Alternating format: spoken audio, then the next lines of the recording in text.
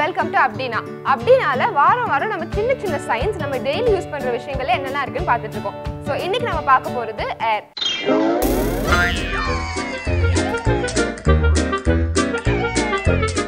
ஏர் பிரஷர்லயே high pressure low pressure அப்படினு ரெண்டு இருக்குங்க. சோ இப்போ அதை தான் நான் எக்ஸ்பிளைன் பண்ண போறேன்.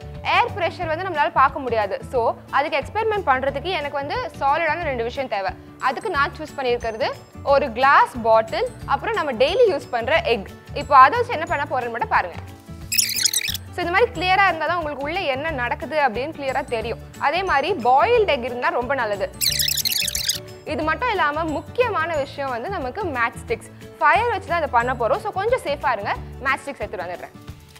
ஓகே, ஸோ இப்போ நம்ம என்ன பண்ண போகிறோம் அப்படின்னா, ஃபர்ஸ்ட் எக்கை உரிச்சு எடுத்துடலாம்.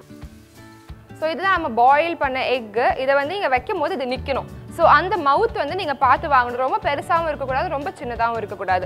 ஸோ எக்கை வைக்கும் போது அது பேலன்ஸ்டாக நிற்கிற அளவுக்கு இருக்கணும். இந்த எக்கை நம்ம என்ன ப்ரெஸ் பண்ணாலும் என்ன ட்ரை பண்ணாலும் இது உள்ளே விழாது. ஸோ இதில் பார்த்தீங்கன்னா உங்களுக்கு தெரியும், எவ்வளோ ப்ரெஷர் கொடுத்தாலும் இந்த எக் உள்ளே போகாது. கரெக்டாக அது ஸ்டாண்ட் மாதிரி நிற்கிது. ஸோ இப்போ நம்ம பண்ண போகிறது இதை வச்சு தெரியும். இதில் உங்களுக்கு ப்ரெஷர் பாட்டிலுக்குள்ளே இருக்க ஏர் ப்ரெஷரும் வெளியே, அதாவது ரூம் டெம்பரேச்சரில் இருக்க ஏர் ப்ரெஷரும் ஒரே மாதிரி இருக்குது. ஸோ உள்ளே இருக்க ஏர் ப்ரெஷரும் வெளியே இருக்க ஏர் ப்ரெஷரும் இருக்கும் போது எக் பேலன்ஸ்டாக இருக்குது. ஆனால் மேட்ச்ஸ்டிக்கை உள்ளே போடும் போது மேட்ச்ஸ்டிக் பர்ன் ஆகிட்டு இருக்குது.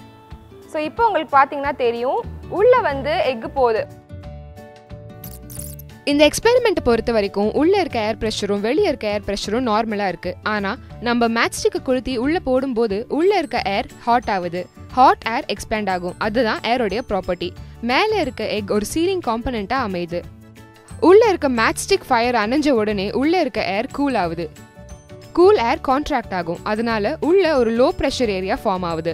மேலே இருக்க ஹை ப்ரெஷர் முட்டையை உள்ள ஃபோர்ஸ் பண்ணுது. உள்ளே இருக்க லோ ப்ரெஷர் முட்டையை உள்ள இழுக்குது. இதுதான் இந்த எக்ஸ்பெரிமெண்ட்டோடைய மெயின் காஸாக இருக்கு. ஸோ இந்த வாரம் நம்ம பார்த்த எக்ஸ்பெரிமெண்ட்டை என்னுடைய ஐன்ஸ்டைன் போர்டில் நோட் பண்ணிட்டேன். அடுத்த வாரம் அப்படின்னா சந்திக்கலாம்.